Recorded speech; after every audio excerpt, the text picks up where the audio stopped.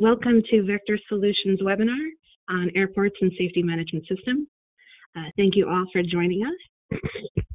Today we're going to get started and our presenters are just going to introduce ourselves briefly and then we are going to dive right in and talk about the components of a safety management system. We'll provide just a brief overview of some of the Federal Aviation Administration's SMS Rulemaking and touch on what folks might expect to see under the current administration. And finally, we'll touch on building a business case for SMS solutions and review how airports can leverage our software to support their SMS.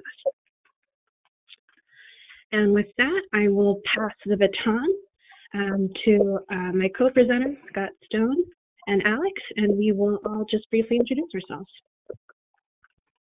Great. Good morning, afternoon, wherever you might be. Scott Stone. I'm a sales solutions engineer with Vector Solutions. Relatively new with the company. Been here for just over 6 months, but previous to that, I've been out in the safety world, so in safety management for 20 plus years, managing safety programs and utilizing safety management systems and software solutions like Vector EHS, which we'll be talking to today to help manage all of the safety data and all those things that we have to deal with. So that's me. Thank you. Glad to be here. Hi, I'm Alex Brunges. I have been with Vector's Live Safe platform, which is our risk management offering, since early 2020. And I primarily focus on content creation and communications, as well as speaking during these webinars. So I'll be talking about some of the features of the Live Safe platform and some use cases during this webinar. Okay, thanks, Alex. And my name is Danielle Gatto. I'm a product marketing manager with the Vector EHS Management Software. And I've been working with the platform for about 7 years now, and looking forward to getting started. And let's dive right in. I'm just going to provide just a short overview of who Vector Solutions is. We're a leading provider of software as a service-based performance-driven enterprise e-learning, workforce management, and performance improvement solutions. We help our customers to increase performance, reduce risk, and ensure compliance for improved operations. The company was founded in 1999, and today we've got well over 20,000 customers and 19 million users of our software. So Vector Solutions offers 3 different software platforms that can help airports implement and support a safety management system. First, Live Safe is a mobile risk management platform that's used for both inbound and outbound safety communication between employers and employees. This includes broadcast notifications that can be sent out to all employees, as well as a timely and reliable reporting system that employees can use to submit questions, tips, concerns. And some other features of the software include customizable resource center, one-touch access to emergency options, and two-way messaging between employees and security teams in real time. And then next, the Vector EHS Management Platform was developed to help organizations manage their safety data and maintain regulatory compliance. It's a robust software with several different modules for incident reporting, claims management, inspections, hazard analysis, job safety analysis, and much more. And finally, Vector LMS and our training management software provides one simple place for all of your training needs, from assigning, tracking, and reporting on course completion, to tracking training requirements and identifying skill gaps. So to boil all that down, we help your organization train, report, respond, analyze, and engage. And with that, I will pass things over to Scott Stone, who will just provide an overview of the safety management systems. Great. Thank you, Danielle. I'll go ahead and advance to the next slide. I'm going to run through an overview of the elements of a safety management system, or SMS.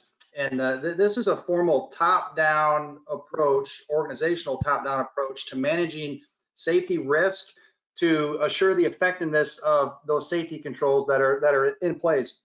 It includes systematic procedures, practices, policies for the management of that specific safety risk. The four main components that you can see up there of an SMS are safety policy, safety risk management, safety assurance, and the last one on there, safety promotion. And they provide a means of defining the SMS within the FAA, Federal Aviation Administration, and a systematic approach to describing and achieving the desired performance. And this shouldn't be, I don't think, anything new. This has definitely been around a while, but also just OSHA, their safety management system, very similar. So, like the four pillars, they have four. That's management leadership, worker participation, hazard ID and assessment, and then hazard prevention and control. So a little bit different naming convention and things, but when you get into it, a lot of the same practices, a lot of the same requirements. So after my overview of each one of these pillars or elements of the SMS, Danielle and Alex are going to go through some specific use cases on how some of our customers are utilizing our systems that Danielle just gave a high-level overview of to meet some of these requirements. Next slide, please. So the first one we have is safety policy. And a safety policy is an organization's documented commitment to safety. So this documented commitment needs to define those safety objectives and accountabilities, and then the responsibilities of its employees and its leadership in regards to safety. Policies have to be communicated to all employees, responsible parties, and understood by all these employees and responsible parties, and consistent with goals and objectives, that the organization has. And they have to be reviewed and kept fresh and relevant to the organization. So it should be a living and breathing document. Also, they need to be well thought out. So it's just not something that the president or CEO or someone sits in their office and says, I think this is what our safety policy is going to be. It takes a lot of input. It's a team effort, and it really sets the direction, for the organization. And then just to get a little bit more specific, the policy, and I talked about it before, but it has to establish clear safety objectives and that commitment to manage to those objectives. It needs to outline the requirements and processes the organization will use to achieve the desired safety outcomes. So, things like, the fully documented policies and processes with employee access. The employees need to understand their roles within the SMS. Having those policies and procedures available to those employees with that understanding and competency, because they do no good sitting in a binder in the back room in a shop somewhere, collecting dust. The accountability of management and employees, measures, have to be in place for employee accountability throughout all levels for not meeting their expectations. Not getting written up for getting injured, but maybe, having a discussion with you for not following a process that you're trained in and you're competent in, not locking out a piece of equipment or failing to wear PPE, things like that. The safety management system also promotes the use of reporting systems, and they talk about this in the details of the SMS requirements. It requires a common tool or system to track safety issues, including hazards and risk mitigations. Vector EHS, which we'll talk about here in a little bit, provides this common platform to manage all that safety data in one place. Great, perfect. Safety risk management. SRM, applicable FAA organizations must establish a safety risk management system. Many familiar terms like JSA, many are familiar with JSA, JHA, nothing new here too, but the risk assessment, system provides for the initial and continuing identifications of hazards out there in the work environment. At a minimum, it must include the following. First thing is an understanding of the processes, out there in the field. So involving the right people in this risk assessment. So maybe someone that's involved in a task, supervision, and then it goes into breaking down that task into the high-level steps to identify hazards, documenting those hazards and the effects that they can have and what risks they have. Third thing is analyzing the safety risk. So, common method is determine, like shown here on the slide, the severity and probability. Once you get those two, you can, figure out what the overall risk is, and then determine if that risk is acceptable based on your standards. When that risk is not acceptable, to mitigate, to put controls in place to lower that risk down to an acceptable level. And then, of course, have a way to track and monitor to make sure those things that you have implemented have stayed, and you haven't regressed back to the the bad way of doing things. So SRM, safety risk, big part of a SMS. Next slide, please. Safety assurance.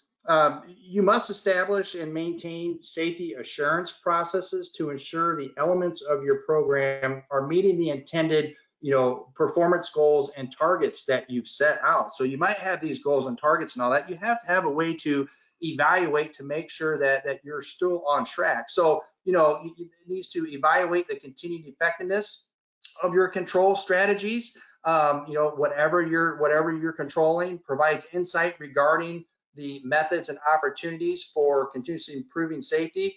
This comes from the data analytics piece of it. So information that you're collecting, what are you doing with that information? Making sure that you're utilizing it for improvement, getting down to the root cause analysis and using that data. Data collection analysis through audits and evaluations and employee reporting, and then tracking completion and addressing the findings. So having a data collection system for when you're out conducting workplace inspections and audits or employee observations, a way to not only collect that data, but to report on it, to make sure that, hey, we're doing the right inspections, the right observations, and we're acting on the information that we're seeing coming in. So a safety management system also requires that, again, you have an employee reporting system. So a way for an employee to report safety issues. Vector EHS has a great hazard module where any employee can go in there and submit unsafe conditions. It goes to a supervisory review, action is taken on it, and then that's communicated back to the individual. The SMS also requires part of this assurance that you have an investigation process, a system to collect data and investigate those incidents, to control those risks. Again, Vector EHS does have a full-blown incident module for the whole life cycle of any type of incident. So it might be an injury, a near miss, a property damage, whatever that is, but it goes from the initial report to the investigation to the root cause analysis to assigning corrective actions, completing those corrective actions, and closing the case out. And then has all that built within the system, and the corrective actions tracking with assignments and all those things. Then, of course, on the back end is all of the trending and analysis from all of that data that you're collecting. The SMS also requires that you have an inspection and evaluation and auditing process that monitors these programs. Again, Vector EHS has the inspection systems and auditing systems and those employee observation processes built in, so you can do those checks and balances to make sure that you're meeting those requirements of the safety management system. Next slide. Safety promotion.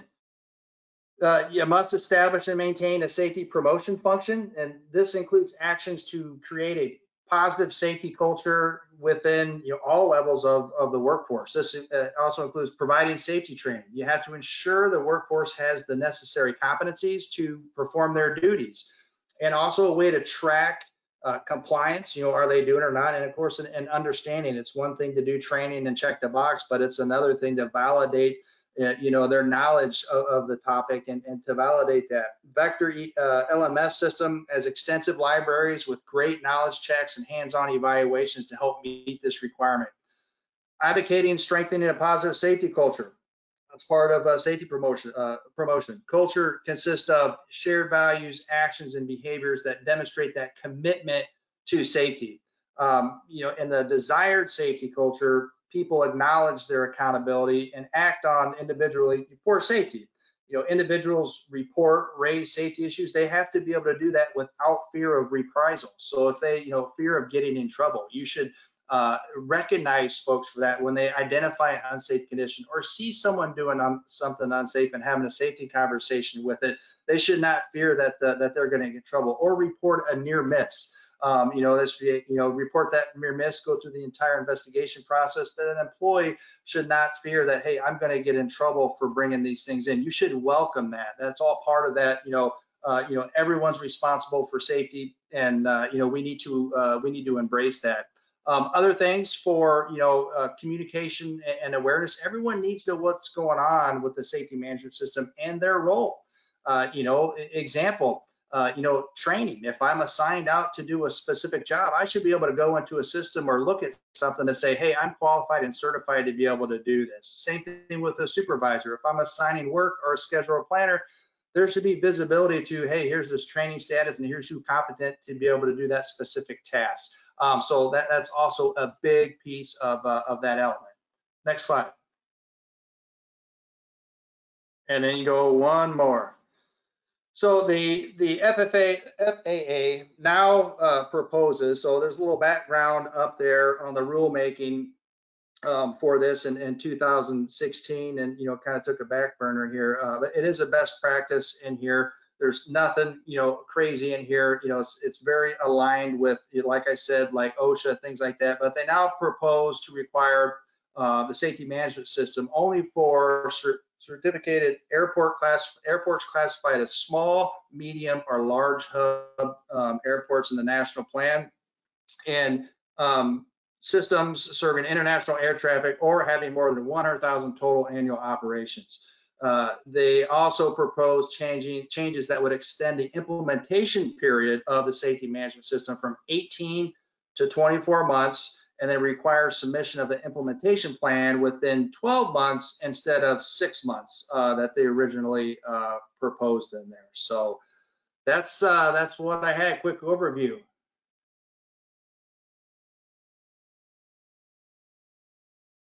Now I think it's over to Alex.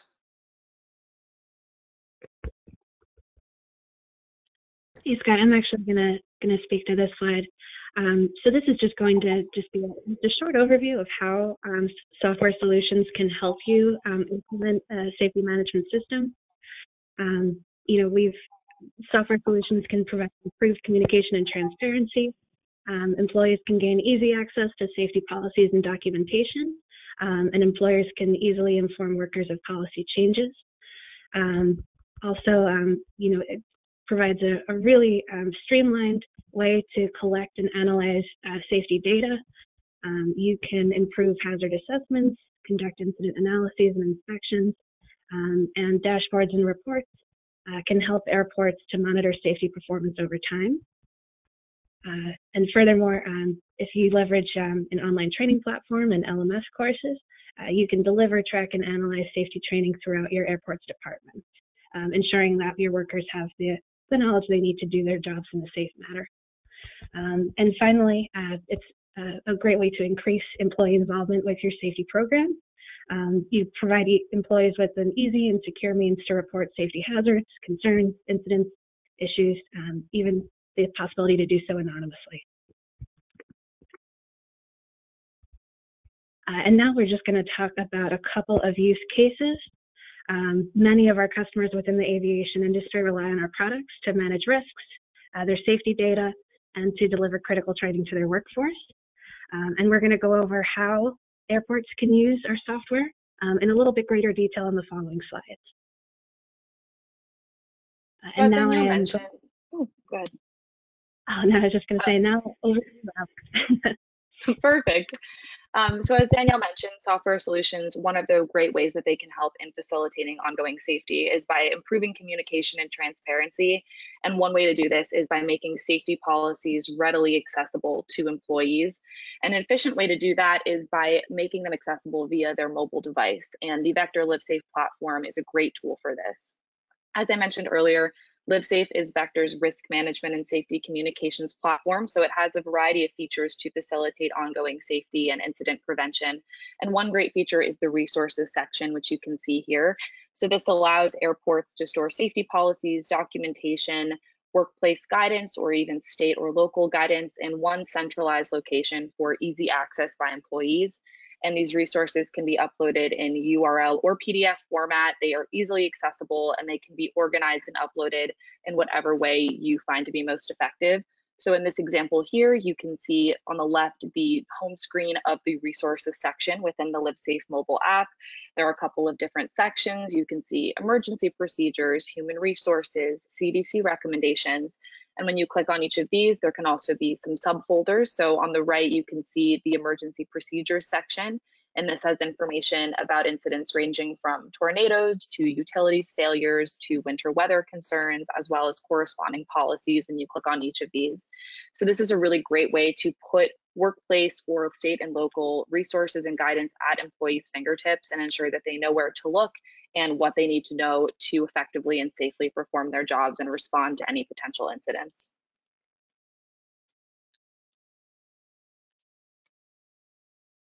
Okay, and now I'm going to talk just a little bit about how one of our customers is using Vector EHS Management to support their SMS. Indianapolis Airport Authority is a major airport in the Indianapolis area. It develops and operates 6 airports and averages about over 130 daily flights to 45 destinations on 8 airlines. They are currently using Vector EHS Management's incidents module, our JSA platform, inspections, hazards, claims management, corrective actions, and they're also heavily using our dashboard and reports. So the airport just sought a better way to identify and resolve workplace hazards. So they are leveraging our hazard and job safety analysis checklists to conduct JSAs for excavation work and outline safe work practices for tasks for involving changing airfield lighting. They're using the software to identify controls, assess risks, even calculate residual risks of potential hazards that could come up during these tasks. So they're configuring and using our JSA checklist to sort of really reduce and analyze their workplace risks. And in addition, they are also using the software to conduct inspections and audits. So they are really streamlining their inspections of their terminal and work areas. They're also conducting daily facility maintenance inspections, and they're using our reports to really drill down and identify and resolve deficiencies before they can result in an accident or incident. And finally, they also sought a better way to just manage and analyze their workplace incidents. So they're using our incident module in public web form, which allows stakeholders to record and submit an incident via a simple web link. And they're also leveraging our dashboard, corrective actions module, and some of our reports.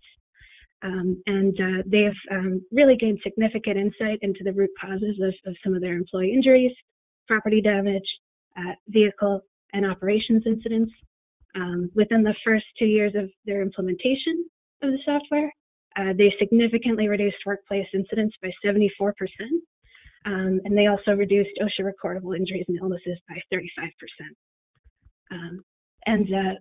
One way that they're kind of helping to resolve open issues is they're creating and linking corrective actions to identify and just sort of resolve and close out any open issues that are involved in an incident.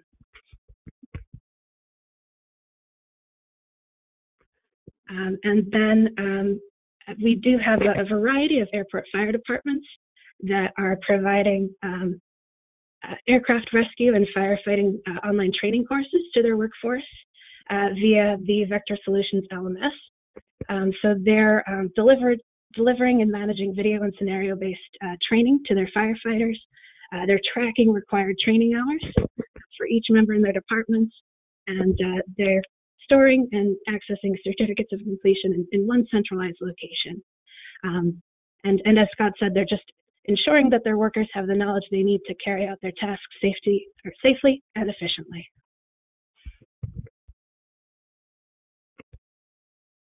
And now I'm going to pass things over to Alex. So another relevant example of promoting safety with one of these software solutions is using a risk communication system such as Vector LiveSafe in order to promote safety and identify any potential incidents facing your organization or any potential risks. So one example of this is a current Vector Solutions client is JFK International Air Terminal, or JFK IAT, which operates in Terminal 4 of JFK in New York City. They have nearly 2 million square feet to cover, over 12,000 employees, and they serve more than 21 million passengers each year. So there is a lot of movement. It's a very dynamic environment with a variety of safety and security concerns. And for this type of environment, the LiveSafe Alert or LiveSafe Enterprise options are a really great way to identify and address concerns. And I'll speak a little bit more about some of these key features that they offer, but off the bat, LiveSafe Alert is a package offering from the LiveSafe platform. It is an emergency mass notification system. So it's really focused on outbound communication from employers to their employees. And this is great for routine reminders as well as emergency alerting or guidance. And LiveSafe Enterprise is a bit more robust. It includes these EMNS features as well as additional functionality such as two-way communication and the resources section I showed earlier. So I'm now going to talk a little bit in more depth about some of these key features that can be valuable here. And the first of that is tip reporting functionality. So this is one of LiveSafe Enterprise's core features. It's really a valuable tool, lowers the barriers to reporting. So within the LiveSafe app, employees can submit questions, concerns, and reports about a variety of topics, including suspicious activity, facility hazards, workplace incidents, or any other concerns that they may have. And they can even choose to remain anonymous when submitting a tip if they would like, which we found to be a very valuable way to improve submission rates and to help organizations remain aware of any risks their workforce may be facing. And another great aspect of this feature is that once you do submit a question or concern, employees can actually engage in real-time two-way messaging with their security teams to address their issue. So this may be as simple as saying, thank you, we've received this, we will look into it. It may be directing an employee who had a question about a workplace policy to the relevant resource, or it may even be requesting further information about an incident so that it can be properly investigated. So this can help address a variety of concerns such as employee injury, property damage, other incidents in the workplace, and really make it easier for organizations to identify these concerns and address and adapt their corresponding prevention and response strategies. And another great feature that is the EMNS capability of both LiveSafe Alert and LiveSafe Enterprise. And again, this is emergency mass notification system functionality. So it's really about that outbound communication to employees about either regular updates or routine communications, as well as more emergency alerting and response guidance. So using this EMNS functionality, organizations can quickly and reliably communicate about hazards, guidance, policy updates. They can make these broadcast notifications really customized and adjust them depending on the channel that they're using to deliver them, whether it be email, SMS message, or push notification. These messages also offer dynamic audience targeting. So if you want to communicate with your entire workforce or a specific subset, that's an option. And another great component of this EMNS functionality is the check-in feature. So when sending messages, you are actually able to prompt employees to respond, typically whether they are safe or require assistance. So during an event such as a fire drill or an actual fire, you can send a broadcast check-in message that has evacuation information as well as a way for employees to indicate whether they need assistance. And this is great for helping you properly delegate security resources, ensure safety, and really understand what your employees need. And once you do send these messages, there is also comprehensive reporting and analytics, so you can assess message deliverability across all channels, identify if there are employees who may not be receiving messages, and observe the responses to those check-ins to ensure every point of issue is properly addressed. So this really facilitates effective, reliable, and instant communication, whether it be routine updates or an emergency response when those minutes or those seconds are really precious. You can go to the next slide, Daniel. And this is just another look at those broadcast notifications. You can see on the left, it's a bit more clear of an image when you're developing the message to send out. You can choose the type of message, so the different delivery channels, the groups of employees receiving the message, as well as the content included, specifically for each channel. So if you want to adjust the language depending upon the delivery system, you can do so. And on the right, you can see what that message might look like coming into the LiveSafe app. If you do not have the app, you can also read these messages on a web browser, in your text, in your email. So it really ensures that that information is getting to employees when they need them. And these are just a few of the features that LiveSafe and other risk management platforms might be able to offer you, but there are definitely more safety features that can assist in prevention and response strategies. So if you're curious about more of LiveSafe's features or any of the other vector offerings we've discussed today, feel free to check out our website or reach out to any of us, and we'd be happy to provide further information. Okay, and now I think we're just going to open things up to questions. So if there's anything that you'd like to ask one of the presenters, you can go ahead and use this webinar's questions feature. And we'll just give a couple minutes to collect some questions, and then we'll go ahead and start to get some responses and answers going. Okay, so it looks like we have had a question come in. One attendee was just curious as to where they could go to learn a little bit more information about our software solutions, and they also wanted to know where they could go to just get a little bit more information on the FAA's rulemaking. So I think I can answer that. So as Alex just mentioned, if there's anything that you'd like to know about our various products, you can go to vectorsolutions.com to learn a little bit more about the software that we are offering.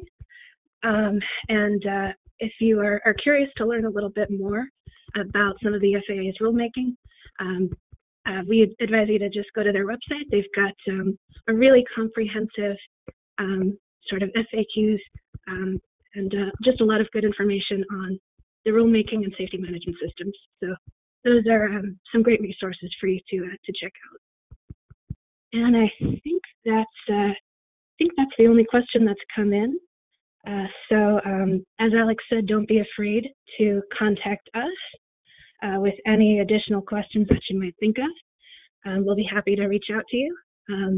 But with that, I think we can wrap this webinar up a little bit early and give you all just a little bit time back in your day. But thank you all for attending, and hope you have a great rest of your afternoon.